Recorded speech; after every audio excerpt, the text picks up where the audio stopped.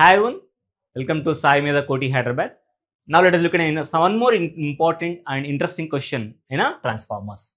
The eddy current losses in the transformer will be reduced if the options are based on the laminations are thick, laminations are thin, number of turns in primary winding reduced, number of turns in the secondary winding is reduced. Sir, let us look at eddy current losses concept here. Okay, generally the transformer core look like a solid structure. But is it a solid structure? No. It is divided like a bread. When you go into the market, when you see the bread packet, it was sandwiched, right? It was divided in each strip, right? Like same style, the transformer core also divide into number of strips. Those strips are insulated by material. The individual strips with insulation is called as what's laminations.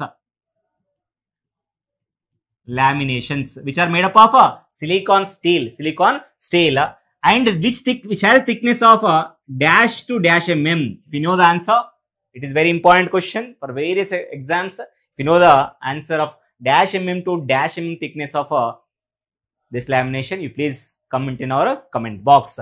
And coming to the question here, how the lamination is going to relate with respect to our question, eddy current losses. Sir, eddy current losses WE is equal to B maximum square F square and T square. Here T square is a thickness of the lamination. If thickness is low, definitely eddy current loss are low. If thickness is high, eddy current loss also high. Based on the mathematical analogy, we can easily say that whenever laminations are thin means a very minute size. Thick means a very bulk size. Whenever laminations are thin, that is a less size of thickness will give you eddy current losses of less values.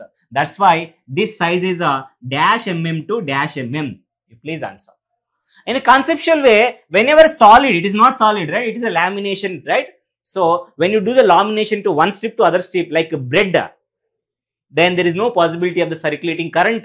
With that analogy, if there is no circulating current, if there is a reduction in circulating current, definitely eddy current loss also reduced, because eddy current loss is caused because of the circulating currents in the core.